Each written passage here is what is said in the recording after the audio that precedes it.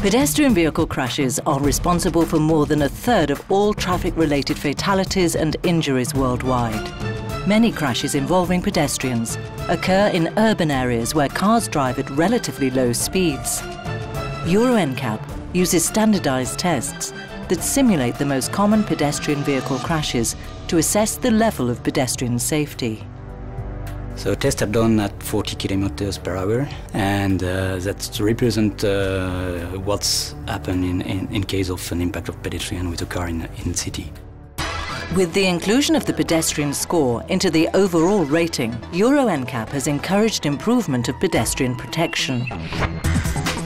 Over the last years, the organisation has toughened its criteria, challenging car manufacturers to deliver pedestrian-friendly designs, regardless of vehicle size or class. So we've got the leg foam impactor, and we will hit the bumper with the leg foam. We've got the upper leg foam for the bonnet leading edge, and we are doing impact also on the bonnet with child head foam and with adult head foam.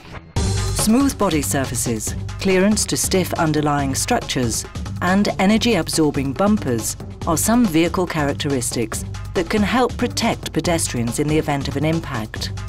Dynamically raised bonnets and windscreen airbags are being developed for improved pedestrian protection.